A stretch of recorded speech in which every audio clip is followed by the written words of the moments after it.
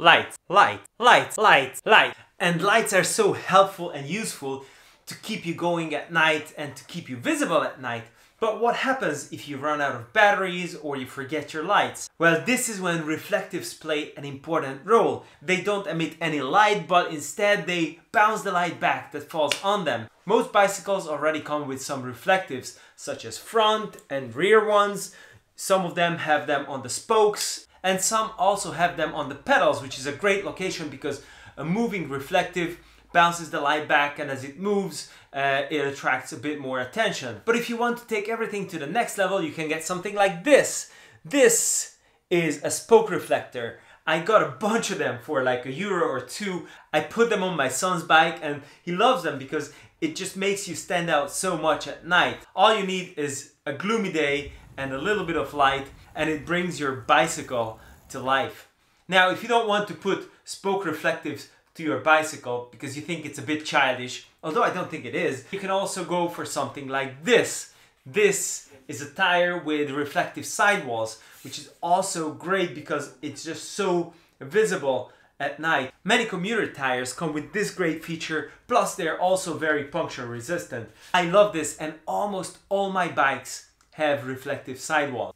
Another way to make your bike stand out at night is by adding some reflective tape or reflective foil to the frame. But of course, reflectives are not only for the bicycle, but you can also wear reflective details on yourself. Or what about these bands that you can put on yourself? You can slap it on your arm, you can slap it on your ankle, and you attract more attention to yourself at night. Companies give them away for free. They just put their logo on it, and there you have a nice little reflective. The problem with them is that they're not super visible. But what about this?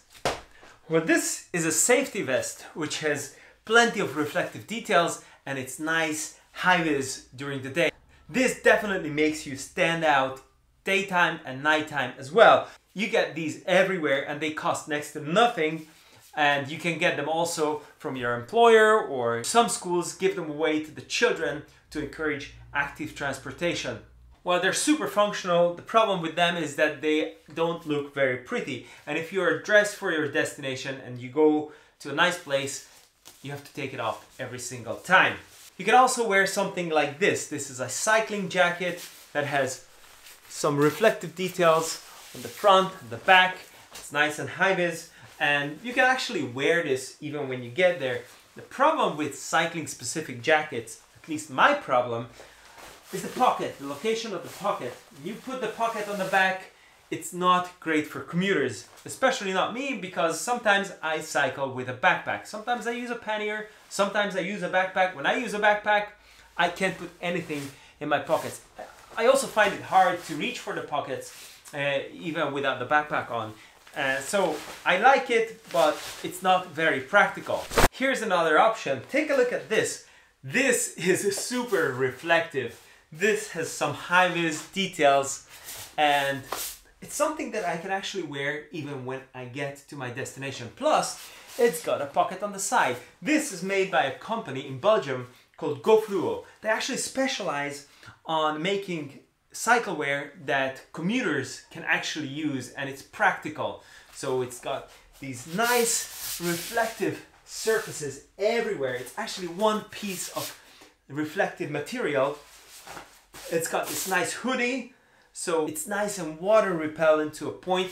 It's not very warm, but it can be worn on top of your outer layer. The one thing where this falls short is it doesn't give you too much ventilation because it is plastic material. If you want the high-vis details, but you also want some ventilation, you can go for something like this. This is also made by GoFluo. This is a similar vest that you won't mind wearing when you're at your destination. It's got these nice stripes, these high-vis stripes, and it's got these tiny little holes to make circulation possible. So if you want to ride a bit further, or you ride in warmer weather, this could be an excellent choice. Of course, this one doesn't have that water repellent capacity because it's got these holes on it, but it has the pocket on the side, so you can put your phone in or your keys in or whatever you want to keep here on the pocket. You don't have to reach to your back to grab your things. And because you have to be prepared for rainy days as well, They also have this cycling rain poncho, which is not just any poncho, but a cycling specific rain poncho, because it's got reflectives on the sides. It's got the reflective here on the front, reflective on the back, which is great. Super lightweight, super thin, but very water resistant. I had the chance to test this recently. It's been raining quite a bit. It's got this nice little visor built in, and it makes sure that you don't get water in your eyes. Because it's such a thin material, you can also wear it with the helmet on. But those are not the only tricks that it has up its sleeve. It's got this nice little pocket here on the front, so you can put your phone in and make sure that it doesn't get wet. It's got this nice little flap, the reflective flap there. It's got this buckle here on the side, so you can buckle the front and the rear together so it doesn't fly away. It sort of acts like a sleeve when you're off the bike. When you're on the bike, you undo this buckle. But when you're on the bike, chances are that the wind is going to blow the rear part away, which is why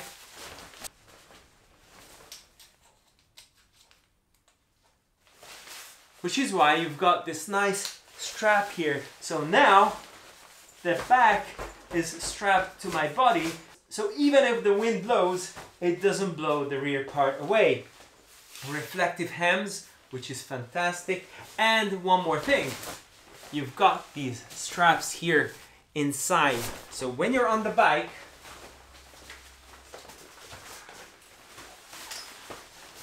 you can hold these straps, put them over the handlebar, and the rain is not going to hit your legs.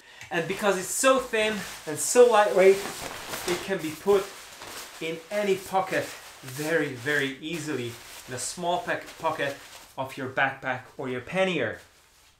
Another way to add some extra visibility to your ride is by getting some accessories that have high-vis or reflective parts, like this bag from GoFluo. Again, it's got these high-vis parts, it's got reflective stripes at the front, at the side, down here at the bottom. And I particularly like it because it's not only high-vis and reflective, but it's also plastic, so it's completely waterproof. I have been caught in a heavy downpour with this one, and my laptop and everything that I kept inside was bone dry. It's very simple to open it with the buckle, and it's got this nice large compartment here at the front with a laptop sleeve and a phone holder inside. And what's really nice about it is that it's a pannier when you're on the bike, and it's a shoulder bag when you're off the bike.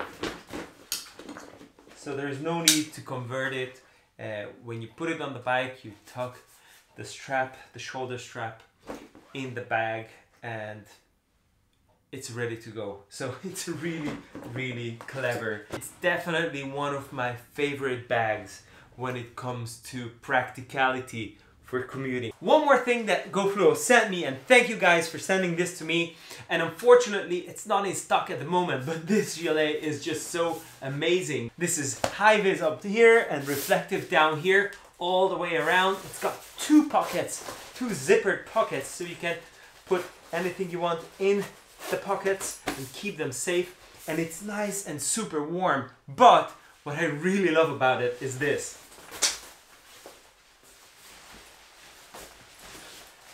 When you turn it inside out, it's super low profile and it doesn't attract any attention. Now, you've got pockets on the outside or on this side as well, although these ones don't have the zipper, but it's still fantastic. So, not being visible on the bicycle is a big mistake and it's potentially dangerous, but it's not the only mistake that you can make as a new bike commuter, which is a bummer because most people who start bike commuting don't give it up because it's too hard, but because they make one of these 7 mistakes. So if you want to avoid making them, go and check out this video that I made for you, and I hope to see you there. Take care. Bye-bye.